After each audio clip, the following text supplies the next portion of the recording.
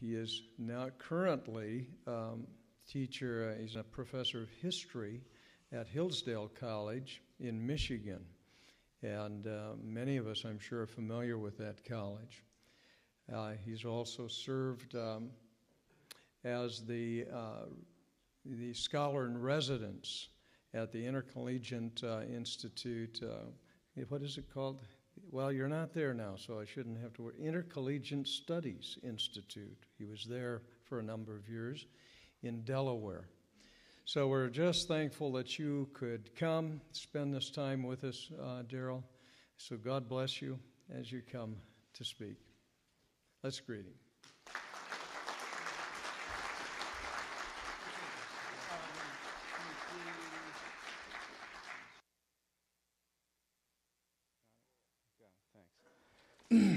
Ooh, excuse me. Thanks for that kind introduction, and thanks for coming out on this gorgeous day. If I were better behaved, I wouldn't think that maybe you should get a life and spend this day doing something else other than listening to me gas on. But it is nice to be here, and the drive down from Seattle yesterday, which turned out to be kind of a cheapest flight and a way to see some friends up there on the way back, was just struck by the gorgeous qualities of Oregon. This is the farthest south I've been, so it's great to be here. A couple of qualifications may be in order as before I begin. One of these is that I am a historian, which means that people often get frustrated with me for not talking about the Bible more. I do believe in the Bible. I think I know a lot about the Bible. And I guess tomorrow I'll be preaching, although I prefer to call it exhorting, since I'm only an elder and not a pastor. But my expertise is history, and that's informed a lot of my convictions through the years.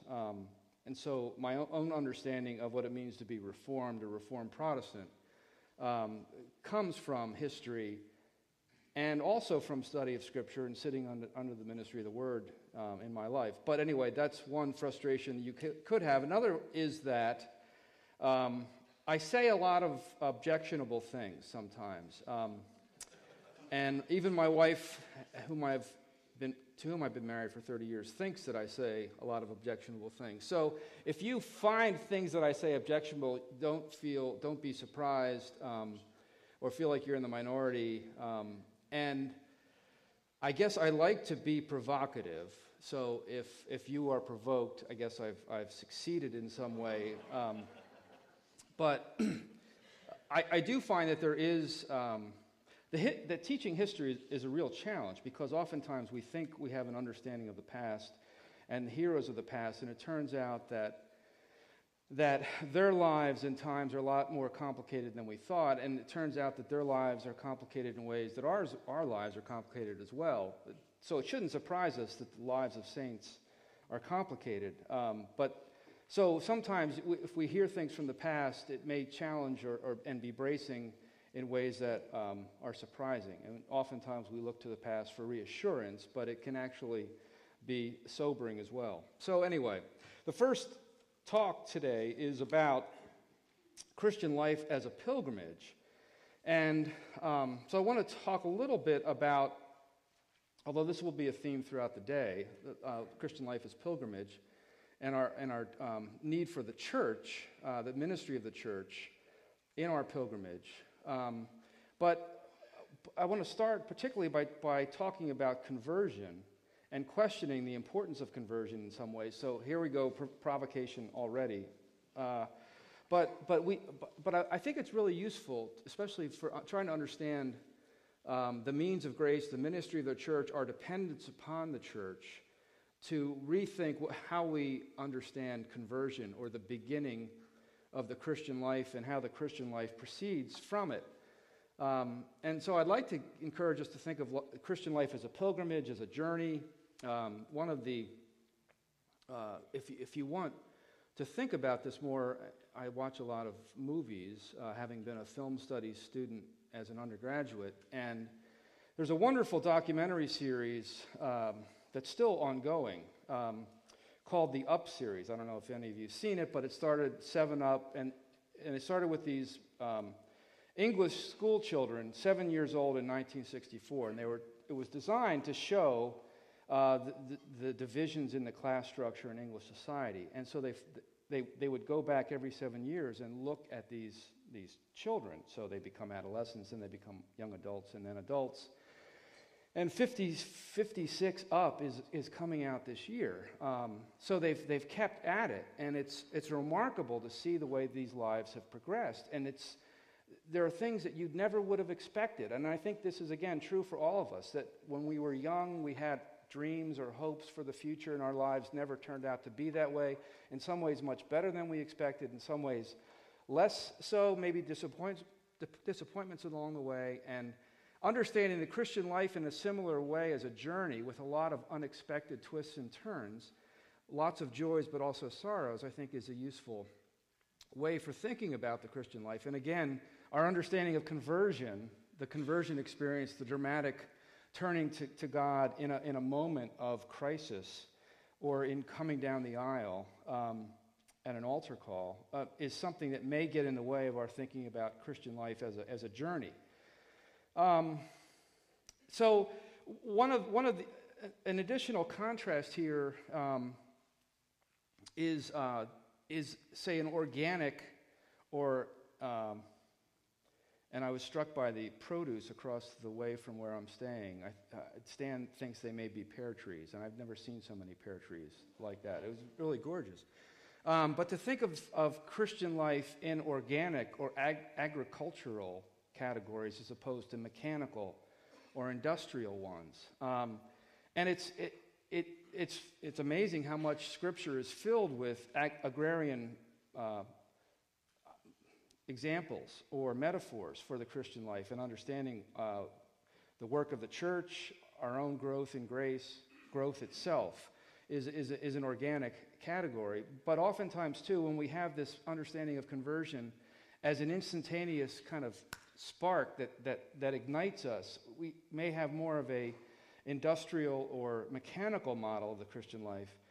And so if we think about the biblical model, say Matthew 13, the parable of the sower, and the seeds that take root in different kinds of soil, or John 6, where Christ talks about himself as the bread and his body and blood being bread and drink for sustaining life. 1 Corinthians 15 talks about the seed sown into the ground coming back and the body being imperishable, indestructible. So there are all these agrarian or organic metaphors throughout Scripture that I think are useful for thinking again about the Christian life as a journey or as a process or as a pilgrimage. So that then leads to more concerted attention to conversion and what conversion means. And I want to start then by giving a little historical point, making a little historical point, that there is more to Protestantism than evangelicalism. That used to be the case, and this is not so much anymore. The mainline Protestants, or the so-called liberal Protestants, have completely been wiped away. Nobody pays any attention to them anymore. Now, of course, they're there in all of our towns. There's the First Methodist, the First Presbyterian, the Baptist Church. Oftentimes, many of these are in mainline or liberal churches. It used to be the case when I was growing up. Thank you. That'll be helpful. Thanks. That everyone knew what a liberal was and to stay away from those liberal churches. And Billy Graham got in a lot of trouble in 1956 for working with the liberal churches in New York City when he had his 1956 crusade. But that seems to have gone away. There doesn't seem to be a recognition as much anymore of liberalism. But it used to be that you had two kinds of Protestants. You had either evangelical Protestants or you had liberal Protestants.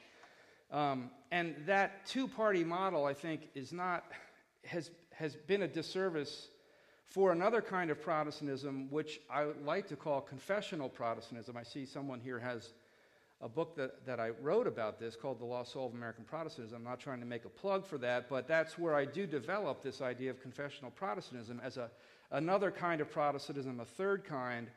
My own church, the Orthodox Presbyterian Church, would fit into this kind of Protestantism.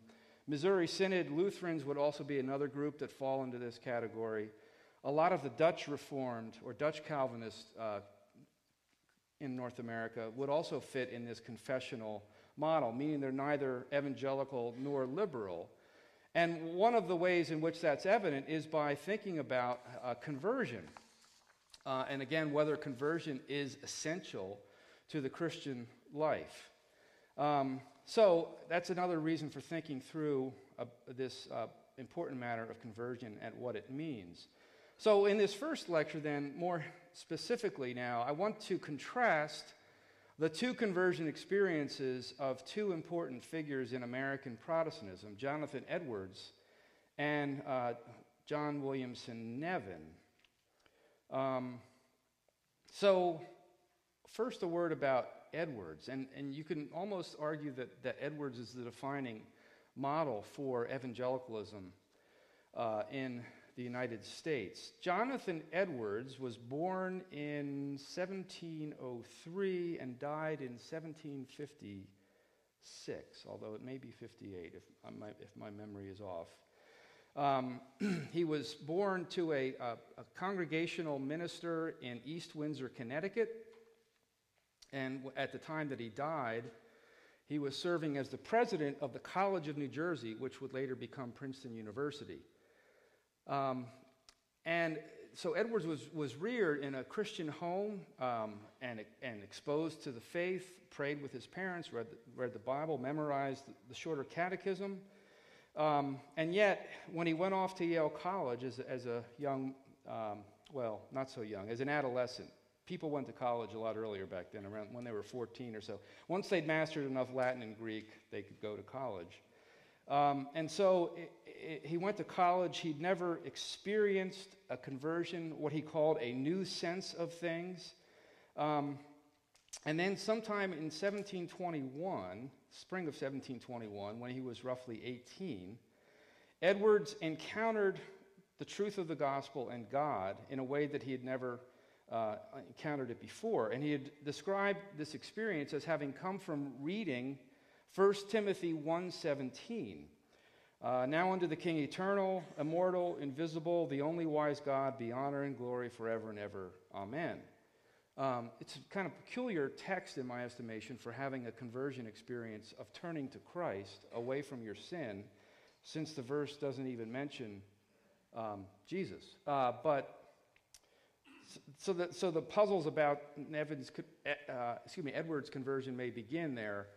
But I think what was key in that verse for Edwards was this idea of the honor and glory of God. And if you listen much to John Piper, who is a great fan of Edwards, he's adopted this phrase of is it Christian hedonism or something like this? And this is being a hedonistic pursuit of the glory of God. I'm not sure that hedonism is the word we should use to describe that.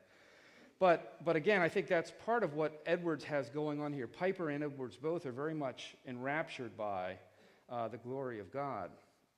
Edwards went on to say this was the first instance that he remembered of that inward sweet delight in God and divine things. And then he went on to say, as I read the words, there came into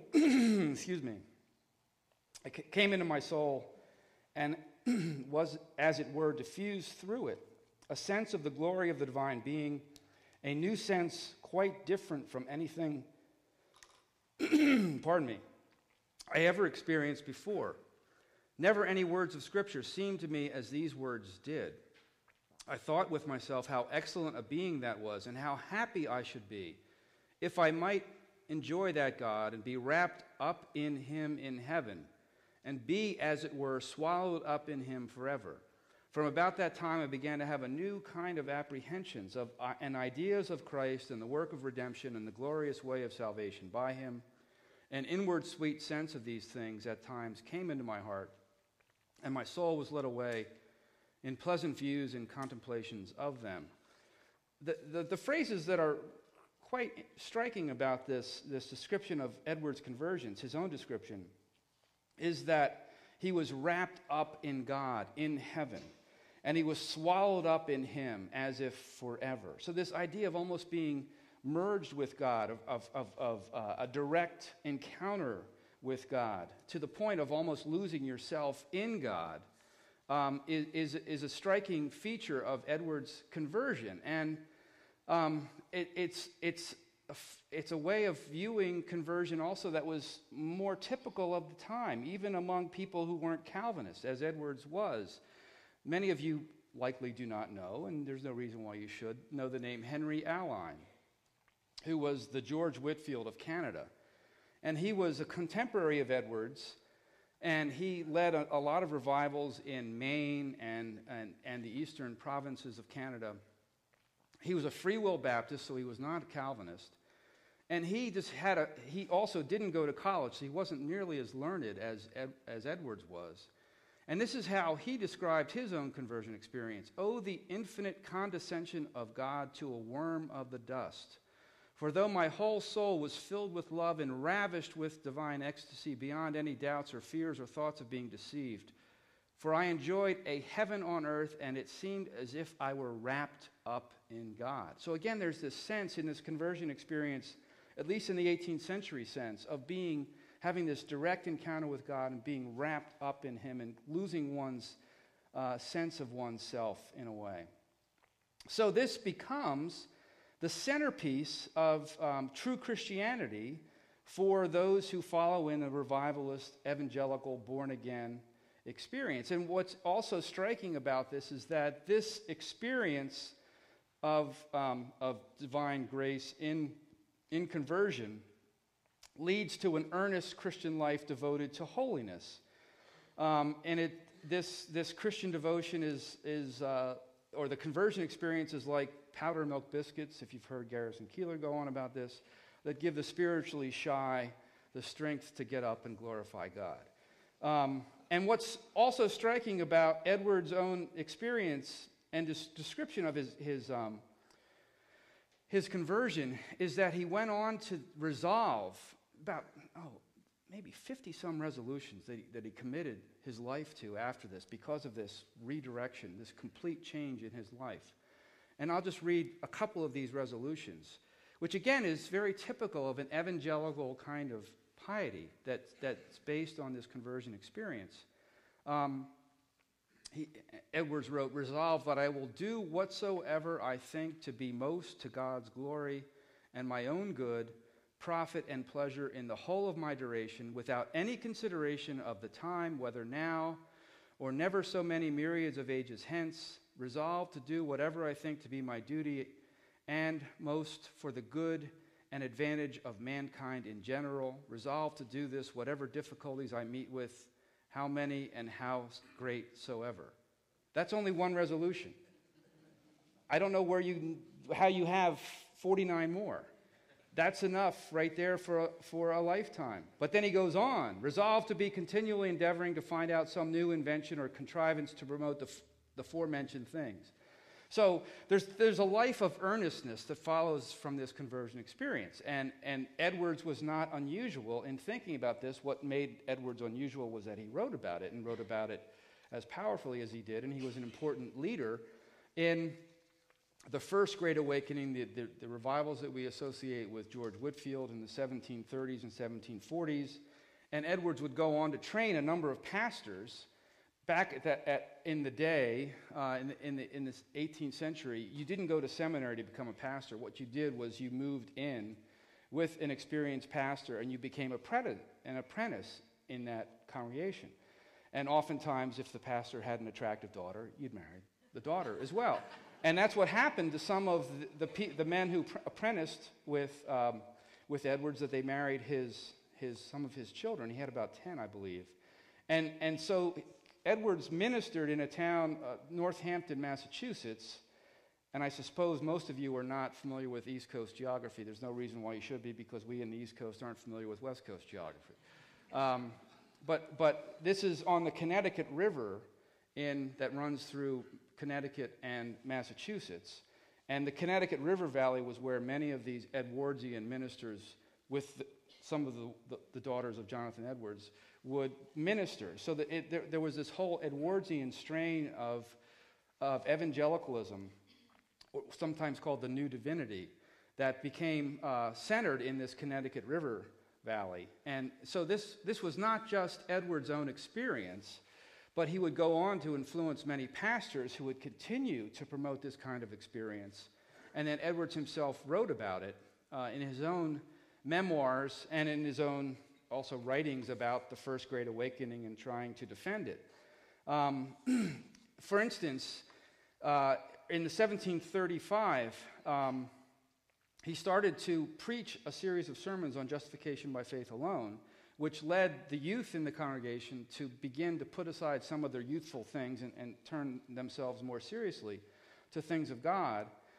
And this is how, and Edwards began to write about it, and these writings about these revivals in 1735 became published and widely circulated on both sides of the Atlantic Ocean among English-speaking Protestants. And this became sort of a model then for revivalism of the First Great Awakening.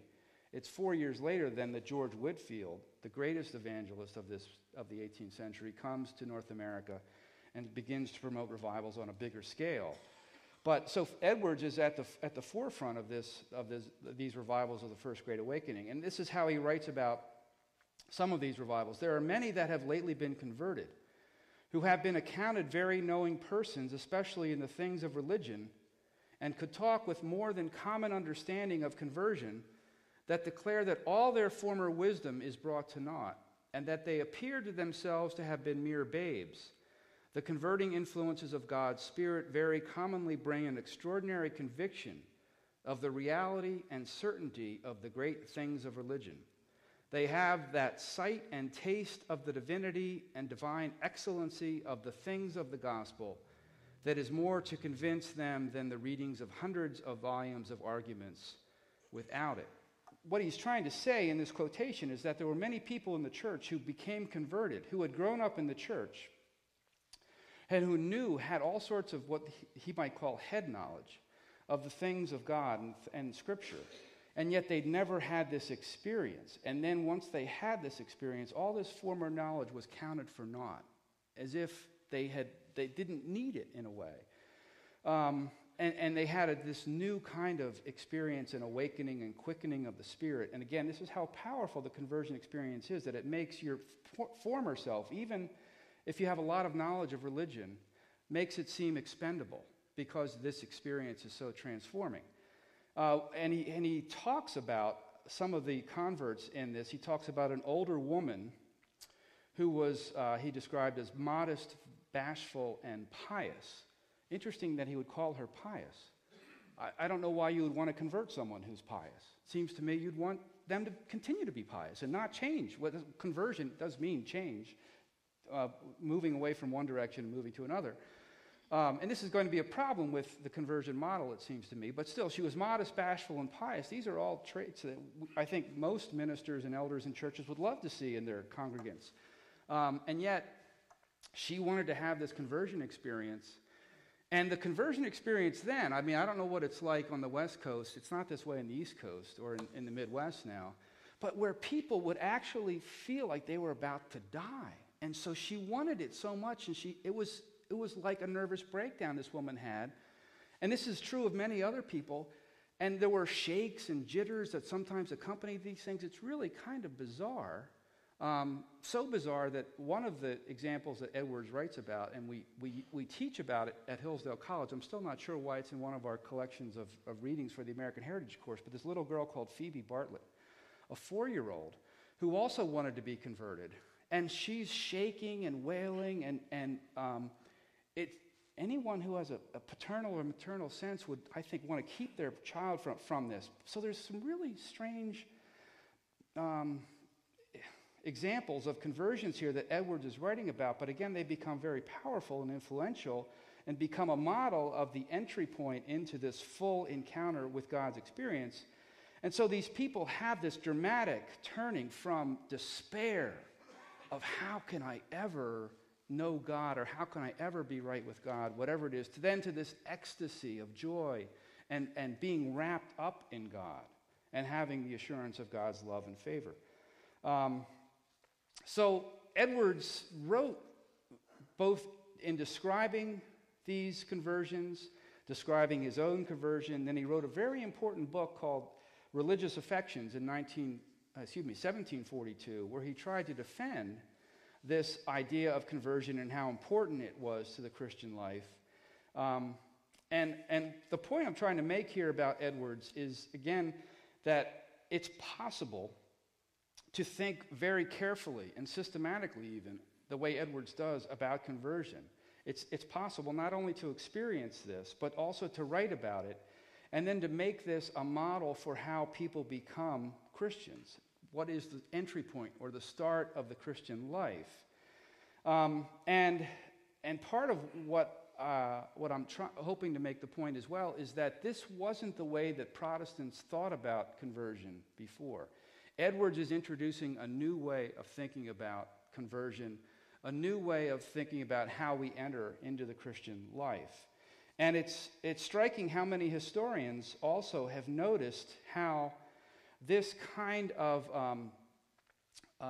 experiential Calvinism, it's sometimes called, or practical divinity is another phrase sometimes attributed to it, how different it is from the original reformers, from the Reformation of Calvin and Luther and Zwingli. And so Puritanism, at least as Edwards understood it, or his kind of evangelicalism, may actually be in some ways a departure from the original Protestant movement. And Edwards may, in fact, be pointing much more to Billy Graham than he is pointing back to John Calvin and Martin Luther. And if you want a quick little historical explanation for why that may be the case, I've recently been writing on the history of Calvinism. And in the late 16th century, the Puritans were frustrated with their ability to reform the Church of England. They wanted to continue to reform the church, but the monarch at the time, Queen Elizabeth, who was the head of the Church of England, that's the way the English Reformation played out, didn't want to go as far as the Puritans wanted to go. So the Puritans, instead then of trying to reform the church, they tried to reform individuals. And the reform movement turned from reforming the church and its liturgical or worship life and its creeds and its mode of government to reforming personal lives. And there's this rise and proliferation of literature, many of it still published by places like Banner of Truth Trust, that talks about how Christians can be holy, how they can reform their own lives. So there's a turning away from the corporate church in the late 16th century to the individual life. And that's part of the reason why I think there's this change and shift in the way that people understand the Christian experience or the conversion experience. So, but still, the larger point here, as far as spending so much time on Edwards, is that he is this great exponent of revivalism and a kind of conversion experience that he himself experienced. And again, it may be that the case that it's a departure or a shift from an older understanding of conversion, the one that the Protestants originally had in the 16th century. So, for a different perspective on conversion, I want to turn then next to John Williamson Nevin. He is someone that many contemporary Protestants do not know much about, and there's not necessarily a reason why you should, except that he's a kind of interesting figure. He lived from 1803 to 1886, and what's striking is he's born a century after Jonathan Edwards, and so that whenever there's going to be a celebration of Edwards' life, which happens every 100 or 50 years, depending on the anniversary, Nevin's anniversary is also there, and he'll always be overshadowed by Edwards throughout eternity until the Lord returns. Kind of the way Edwards gets the last word over Nevin, even though Nevin lived later. Nevin grew up in a Presbyterian home in Pennsylvania, near Shippensburg, Pennsylvania. His family was Scotch-Irish in background. Most of the early Presbyterians in the United States were from either Scottish or Scotch-Irish descent. He went to college at Union College in Schenectady, New York, and after studying at Union, he went to Princeton Seminary in order to study to become a minister. So if he goes to Princeton, that means good things, right? That means he has the stamp of approval. And to make that stamp of approval even stronger, when Charles Hodge, you may not know, but if you don't know, was probably the greatest Presbyterian theologian of the 19th century, taught at Princeton Seminary for almost 50 years, taught more seminary students than any other seminary professor in the 19th century. Still, Hodge's systematic theology is still in print, still a very useful work. When Hodge, though, who was teaching at Princeton in the 1820s, he went on to Germany to study in Germany for a couple of years to improve his biblical languages and also to think through some theological matters. When Hodge left for 2 years, Nevin filled in for Hodge to teach at Princeton Seminary. So Nevin's not only a Princeton graduate, thumbs up, but then also taught at Princeton's faculty, double thumbs up. This is the 200th anniversary, by the way, of Princeton Seminary. It was founded in 1812, and there have been many conferences devoted to the bicentennial of Princeton. Princeton really is an important institution in North America for Reformed Protestantism. So Nevin has Princeton's seal of approval. He goes on, after teaching at Princeton, to teach at a place called Western Seminary. Now, out here in Oregon, you might think that Western Seminary would be somewhere in Oregon or Washington, or even Colorado. But this was in Pittsburgh, Pennsylvania. That was as far west as things were back then. So he was teaching at Presbyterian ministers or prospective Presbyterian ministers on the Pittsburgh frontier. And he taught at Pittsburgh Seminary or Western Seminary for 10 years. And then he made this curious switch. This is a man Scotch-Irish in background. Speaks fluent English, as most Scotch-Irish did. He then, in 1840, joins the German Reformed Church and teaches at their seminary in Mercersburg, Pennsylvania, which is very close to his hometown, and has a very important position there at Mercersburg and becomes associated with something called the Mercersburg theology, which is has lots of problems associated with it. It's even hard to define what the Mercersburg theology was, so I don't want to get into all that, except to say that there are questions surrounding Nevin, and I'm not going to recommend Nevin as always the most reliable guide to the Christian faith. But it is a curious switch to go from this English-speaking communion to one that was in certain sectors of the German Reformed Church were still German-speaking. And in our history of Calvinism, we don't usually think of German Calvinists. We think of Dutch Calvinists. There probably are some even in this part of Oregon, I would imagine. Certainly up in Washington State. Then we also think of, obviously, the Scots or the Scotch-Irish with the Presbyterian tradition. We think of Switzerland, of course, where Zwingli and Calvin ministered. So we think of the Swiss. And we even think of the Puritans, the English contribution to Calvinism. We don't generally think of the German Reformed or the German Calvinists, but they are an important group of Calvinists coming out of the 16th century. And they've given us one of the greatest teaching devices of the Reformation, the Heidelberg Catechism. That was written in the city of Heidelberg in Germany, originally in German. So German Reformed Church is not necessarily just some bystander in American Protestantism. Nevin switches from the Presbyterians to the German Reformed to teach at their seminary and also teaches at their college eventually, Franklin and Marshall College, which today is in Lancaster, Pennsylvania. But what's curious, to get back to the theme of conversion, Nevin goes to Union College in New York. Again, he's about 14 or 15, which was the typical age that adolescents then went to college.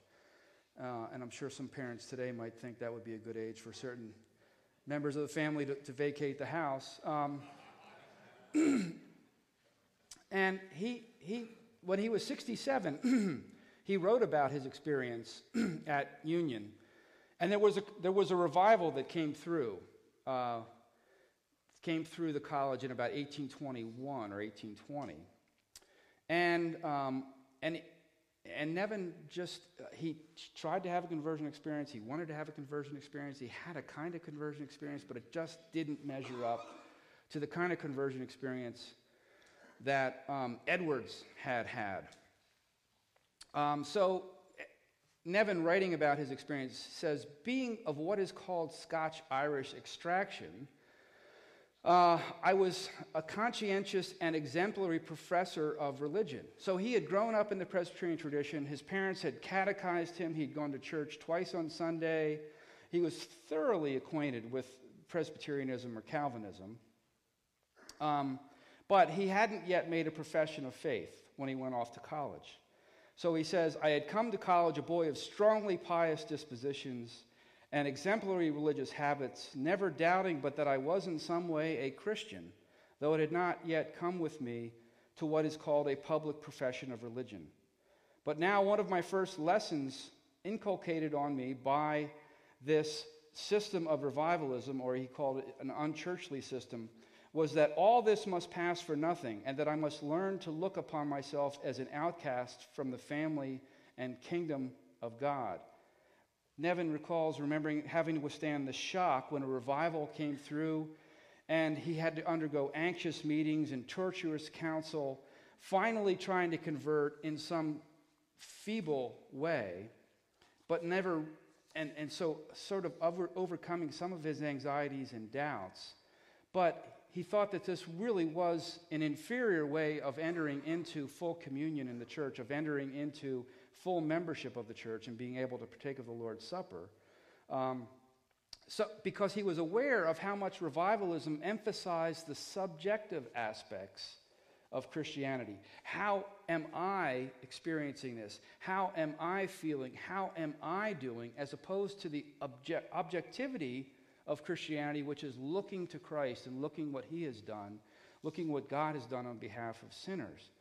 So Nevin is very aware of this very striking difference between the conversion experience that he was expected to have at college, the kind of conversion that Nevin had much more fully in the 18th century, and Nevin goes on to then see that this kind of conversion is different from what was typical in the 16th century. And if you look, for instance, in biography of John Calvin, the great reformer of Geneva, there's somewhere 1533, 1534, where Calvin moves from being a Roman Catholic to a Protestant.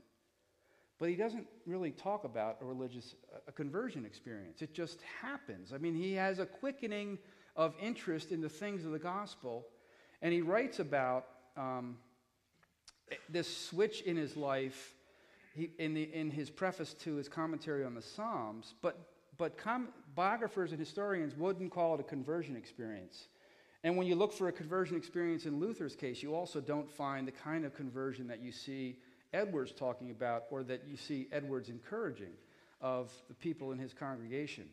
And Nevin begins later in his life to see the discrepancy between this conversion experience that Edwards was talking about and his own, but also between what's happening in the revivals of the 19th century led by Charles Finney and the kind of understanding of the Christian life that the reformers talked about in the 16th century.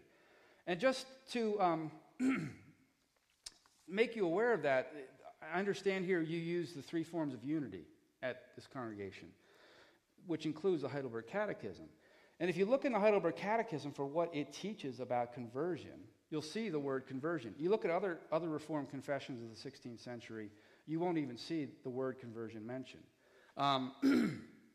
So conversion wasn't much on the Reformers' minds. But it is mentioned in the Heidelberg Catechism, and it's in questions 88, 89, and 90. Question 88 asks, what is involved in genuine repentance or conversion? Two things, the dying away of the old self and the coming to life of the new. Question 89, what is the dying away of the old self? It is to be genuinely sorry for sin, to hate it more and more, and to run away from it.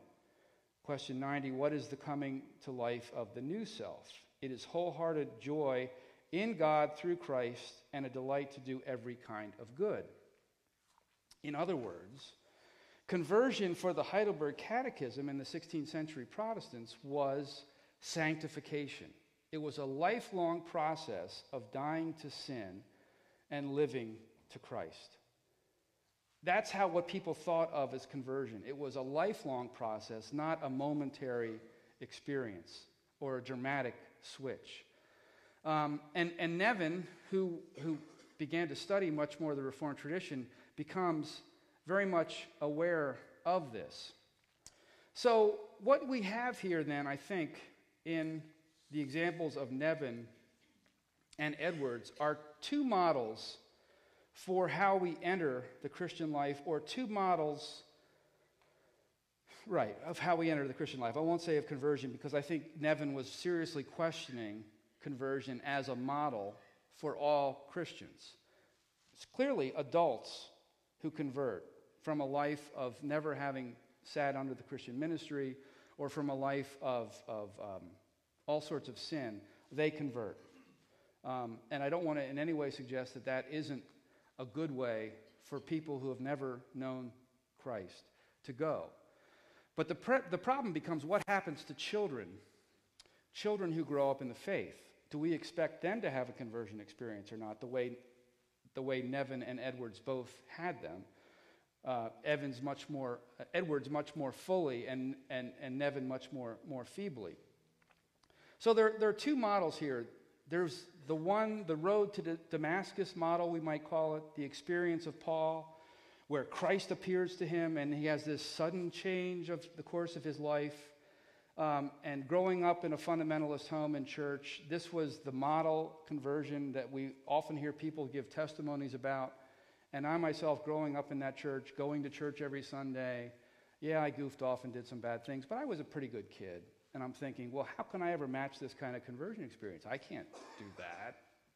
And unless, mom and dad want me to go out and sell drugs and sleep around with other women, and then I can tell a dramatic story of my conversion. But if it's only, I went to Sunday school and I went to church and I prayed with my parents and then I became a Christian, that's not all that compelling to tell people. So it's that road to Damascus model that I think we can associate with Edwards, and it's legitimate, although if you want to talk about Christ appearing to you in your conversion, I think you may want to talk to the pastor and elders in your congregation, because I'm not sure that Christ appears to us like that anymore, and you may need some counsel. The other model, though, is what we might call the Isaac model. This is, again, for children. The Isaac model is that of a child who grows up never having known otherwise than that he or she was a child of God, which was the experience of Isaac in the Old Testament. So the child who grows up always knowing, in some sense, God's love, always being encouraged in the faith, and being encouraged eventually to make a profession of faith and not having to undergo some kind of dramatic change. Because again, why would you want to undergo a dramatic change when you've already grown up a pious child? You want to embrace that and understand it and appropriate it much more fully, rather than somehow have a dramatic change of life. You don't want to change from those patterns that have been established. And you see this understanding of conversion of the Isaac model more clearly from something that the German Reformed Church recommended to its young people as they were about to take their first communion. So in the experience of the German Reformed Christians, or Protestants, children would be baptized as infants. don't know if you baptize infants here, and pardon me if I step on anyone's toes if you don't. But they would be baptized as infants, and then they would be catechized, and they would have to go through a confirmation class, and before they could then take their first Lord's Supper, and then enter into the full communion of the church. And so the German Reformed Church from 1902 has this advice to young people. We require a high degree of fitness for confirmation, namely an intelligent, sincere, and unreserved taking of 3 most searching and far-reaching vows in the name of the Holy Trinity. Then, too, this fitness for confirmation may be called a change of heart, though this is only another name for conversion. This change is not sudden, but runs through years. You have not had, and this is just amazing to me, you have not had any wonderful religious experiences, such as you hear about in others. But the Holy Ghost has done much in you in a very quiet way. Nor need you doubt your conversion, your change of heart, because you cannot tell the day when it took place, as many profess to do. It did not take place in a day, or you might tell it. It is the growth of years, and therefore all the more reliable.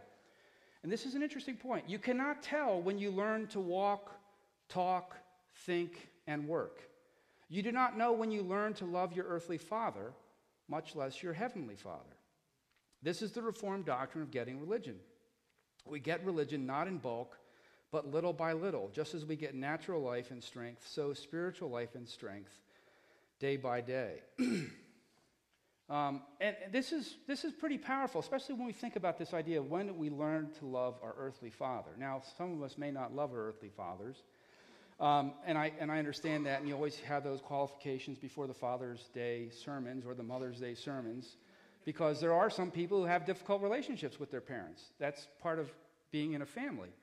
But if you did love your earthly father, as I did mine, I'm not sure. I really couldn't put a day on when I came to love my dad. But there was a time when he went from being this disciplinarian in the home to being somebody whom I really trusted. And there wasn't a day. I wasn't wrapped up in the ecstasy of the glory of my father. He just became much more reliable and trustworthy and lovable, even though he still had the same high standards for me. And I think this is what Nevin was sensing, and what the German Reformed Church is advocating. And again, it's just for children. It's not for adults. There are people who need to convert. They need to put away their old lives and adopt a new way of life. And there's that, but that cannot become the model for all of God's people, especially for children in our homes, that we want to grow up in the faith and inherit the faith of their parents and grandparents and beyond. So this Isaac model, it seems to me, is the basis for at least challenging the dominance of the conversion model or the road to Damascus model. And I think it also, though, is very important for trying to think about a churchly kind of piety, which is what I want to talk about in future lectures today.